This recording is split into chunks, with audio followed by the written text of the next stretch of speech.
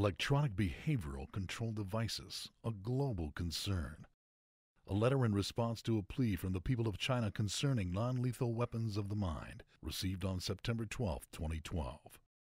As a United States Patriot, student and scholar of ethics, I received your letter which brings tears to my eyes for those who have been harmed by an ungodly human experimentation concerning electronic devices. These techniques, processes, and schemes are not new to the world. Electronic behavioral control devices have been known by academia and engineers for over 50 years. Intrusive electronic devices are not a sole concern of China, the United States of America, or any specific country of the world. Electronic behavioral control is a global concern. The day that political leadership opened the gate for private corporations to freely manufacture and devise any style, make, or model for profit and use these devices on their own people was the day human life became a cheap commodity of abundant surplus, save the wealthy few or those in power. My only condolences to you, the victims and your families, is to assure you that your cry for help has been heard, and most importantly, my warmest regards to let you know you are not alone. There are more of us than them. Keep the faith. It is just a matter of time when they will come to their senses.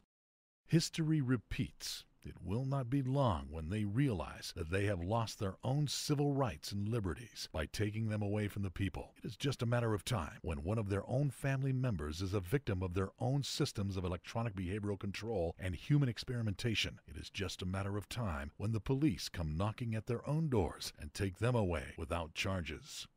In the United States of America, I can say that day has come. Over 3,000 private corporation and Department of Homeland Security criminal convictions.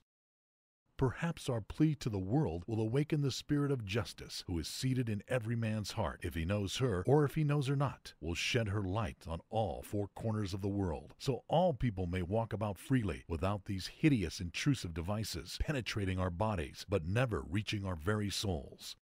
In the United States of America, I can say with confidence, that day has come. God keep you all. Gregory Odell, October 22, 2012, San Antonio, Texas, USA. America, the whole world is counting on you. Get in the loop. Go to www.dhs.gov.